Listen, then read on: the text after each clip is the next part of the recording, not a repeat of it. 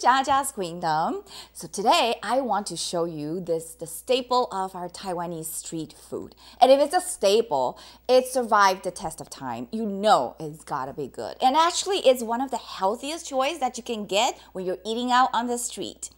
So what is this? It's the blanched vegetables. Okay, I know.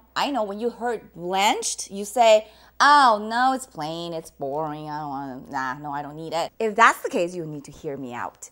This dish is the opposite of plain and boring. It's super flavorful. But of course, it's blanched vegetables. How can you make it flavorful? So it depends on the sauce to up your game. So today, my job is to show you how I make this super fast and easy and delicious sauce with just a few simple ingredients. And before we get started, please remember to like and subscribe. Thank you, and now let's get started. Take you to heaven.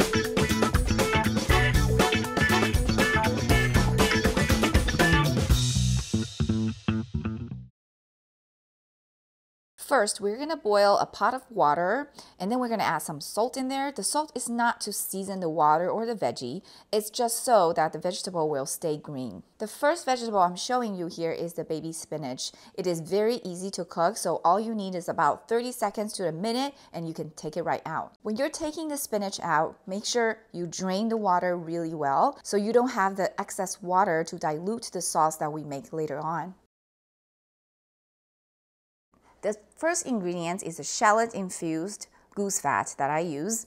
I'll talk about this product a little bit later, and I'll also teach you how to make your own infused oil in the very end of the video. And then we're going to add some light soy sauce and some freshly minced garlic. And depends on the soy sauce that you use, you might need a little sugar here. And what I like to do is to cut the spinach shorter. This way it's easier to eat. And now all you need to do is generously drizzle the sauce on the veggie.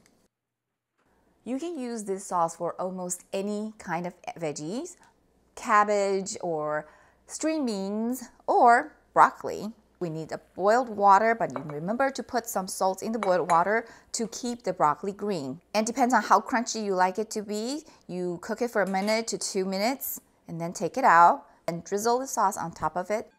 There you go, you have your delicious blanched veggie. Since the ingredients are so simple, what makes the sauce so delicious?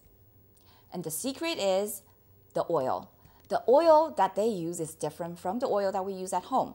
Those vendors on the street, they render big quantity of pork fat for their everyday use, and they infuse it with a lot of herbs, and most of the time is the shallots.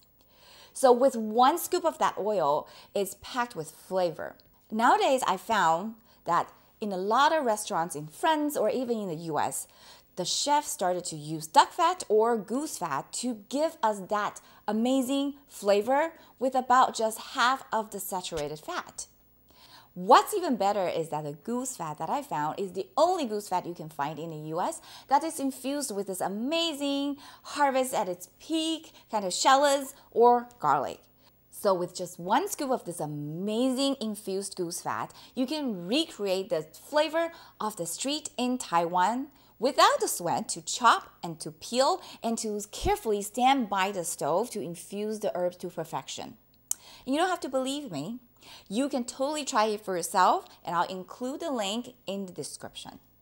I can't say enough how amazing this infused goose fat is and how delicious this blanched vegetable is. You just have to try it for yourself. I hope you like this video, and if you do, please remember to like and share and subscribe. Thank you very much, and I'll see you next time. To make your own shallot infused oil, you need some shallots. You want to slice them into the same thickness so they cook evenly later. You will also need a drainer and a bowl to separate the fried shallots and the oil later on. And I also prepare a piece of paper towel and a plate so I can put the fried shallots on top of it while it's cooling down and absorb some excess oil. We start with cold oil and then turn the heat on because you want the shallots to have plenty of time to release the good fragrance and the flavor into the oil, so you don't want to burn it too soon. But during the process, you do want to stir it all the time, constantly. That way you can cook the shallots evenly. And you want to take it out right when it hits golden brown, because after you take it out, it's going to continue cooking a little bit more, so you don't want to overcook it. After you drain out all the oil from the shallots, you put the shallots onto the paper towel that we prepared and make sure you spread them apart so they can cool down evenly.